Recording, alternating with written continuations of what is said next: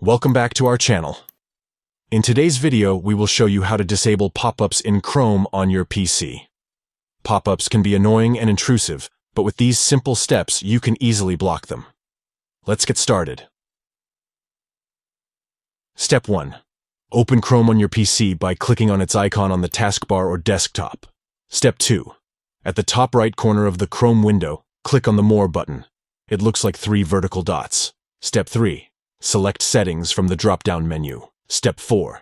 In the Settings page, click on Privacy and Security. Step 5. Scroll down and select Site Settings. Step 6. Look for pop-ups and redirects and click on it. Step 7. Now, toggle the switch to Don't allow sites to send pop-ups. By following these 7 simple steps, you can easily disable pop-ups in Chrome on your PC and enjoy a more seamless browsing experience.